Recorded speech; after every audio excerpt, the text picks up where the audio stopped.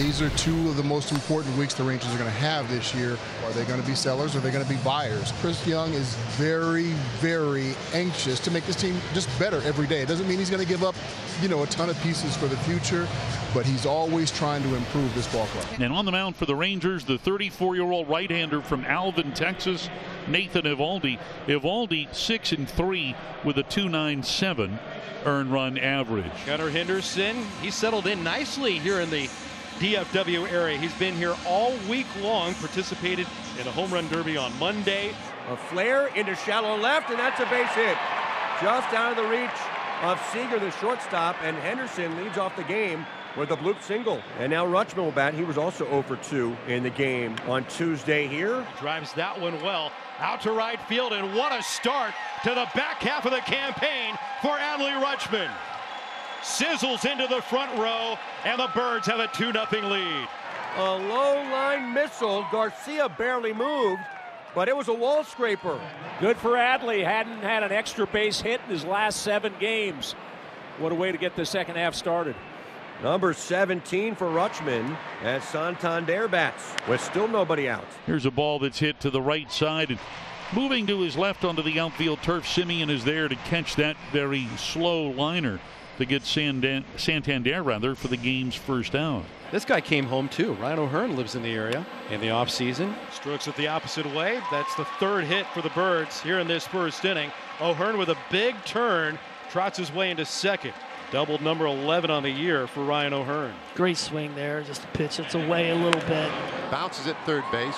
Good pick by Smith. The long throw in time.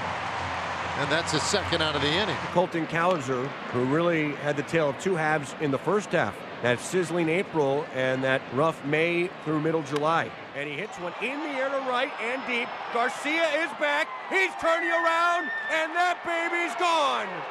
Colton Cowser hits a 2-run homer, and it's 4-0 Baltimore.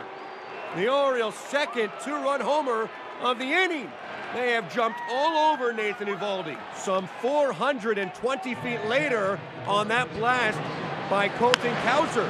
Chopper toward third, charging in Smith.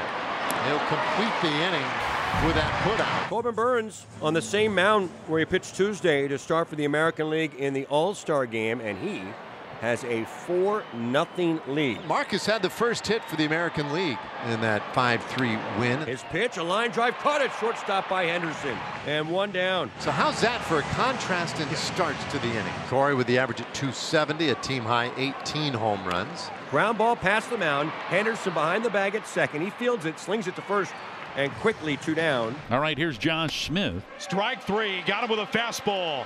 Smith goes down looking. First punch out for Burns tonight, who cruises through a 1-2-3 first. A base is empty, 2 gone, and here is Nathaniel Lowe. Lowe 262 average. That's in the air center field. And that takes Mullins back to the wall. It is gone! 7th of the year for Nathaniel Lowe, and he has the Rangers on the board.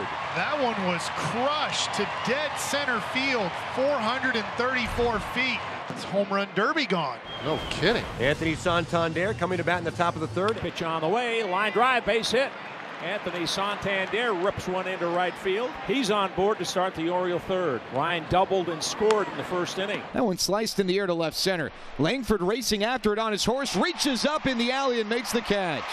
Just as he crossed onto the warning track in left center field, Wyatt Langford tracked that one down for the first out of the inning. So here's Jordan Westburg. Hit off the end of the bat to first. Lowe's got it, spins and throws to second for 1. Seager back to first, not in time. It was Eovaldi covering, stretching out, trying to receive the throw to complete the double play. And the Rangers are not going to review. Bouncer up the middle. Seager flags it. Throws over a bent-over Simeon, and they get Cowser 2 in the inning. And there are 2 outs in the bottom of the 3rd with the Rangers trailing 4-1 for Marcus Simeon. 2-strike pitch, and that's lined over third base hit. Simeon with a rifle shot. Heads for second. Here comes a throw, not in time. And for Marcus, his 18th double of the year.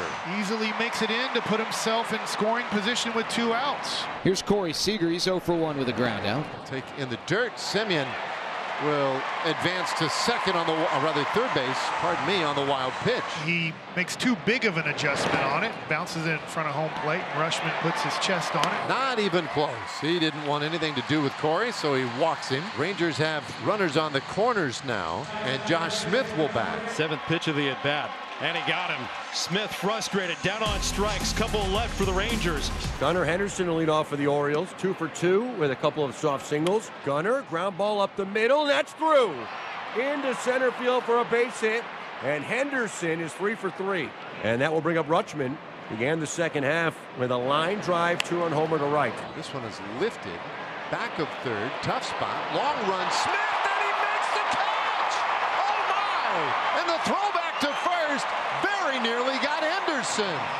What a play by Josh Smith at third base. Wow. That might be the play of the year defensively for the Texas Rangers. Josh Smith, dead sprint right over his shoulder. Almost got the double play. Oh my gosh. Santander out on a soft liner back in the first, singled in the third, so he's 1 for 2. Anthony smokes one to deep right field. That baby is long gone. Way out. Number 25 into the lap of a Bird fan. Another 2-run homer for the Orioles. And they lead this game 6-1. A bomb to right field for Santander. And 2 more Bird runs. Ryan O'Hearn, the product of Wakeland High School in Frisco. O'Hearn takes strike 3. And there's the first strikeout of the night. So 2 men around in the inning, and here's Jordan Westberg. There's a swing and a miss. And Westberg strikes out. Back-to-back strikeouts for Evaldi in the 5th. Jonathan Hernandez enters the game for the Texas Rangers. 3.67 ERA, getting better and better. 3-2 pitch. And he swings and misses at strike 3. Hernandez gets the strikeout to begin his evening. And a swing and a miss. Mountcastle strikes out, 2 away. Sinker at 96 miles an hour. Payoff from Hernandez. And he gets Mullins swinging. He strikes out the side in order in the 6th. That's the first out of the inning. Seager moves up to second base. Runner at second for Wyatt Langford. Fly ball right field. Santander charging foul territory, slides and makes the catch. What a play by Anthony Santander, sliding on the warning track and making the play. 2 down, but Anthony Santander goes into the slide and makes the catch on the slide for out number 2. Here's Burns' pitch. Check swing. Did Adolis go? He did not. Walk drawn on an elevated fastball. And if Lowe can get a hit, maybe an extra base hit, and cut into this deficit, Rangers right back in it. Right side, Mateo dives up with it, throws to first, he got him. Jorge Mateo with a dive comes up throwing and gets Nathan Lowe to end the inning. 2 terrific defensive plays in the inning. The diving catch from Santander and that play by Mateo. Gunnar Henderson with his 3rd career 4-hit game, starting off this push against Hernandez in the 7th inning. The walk to Adley Rutschman, and now Anthony Santander, who jolted a 2-run shot back in the 5th inning. And that's rocketed down the line. Will it stay fair? It sure will. It's a 2-homer night for Anthony Santander, and he's blown this game open with a 3-run homer. The Orioles' 4th homer of the game. The only question on that one was, would it stay fair? Hooking down the right field line, but it had plenty of room to the left of the foul pole. And there are 2 down here in this 9th. Jonah Heim, the batter. Heim backs up Mountcastle, handles it first. Birch to the bag to finish the ball game. Corbin Burns was outstanding on the hill, and the O's go into the home stretch, posting a convincing 9-1 win and take the series opener over the Texas Rangers. They have now won 4 of 5 against Texas head-to-head here this season, and here at Globe Life Field, they have won 8 out of 10.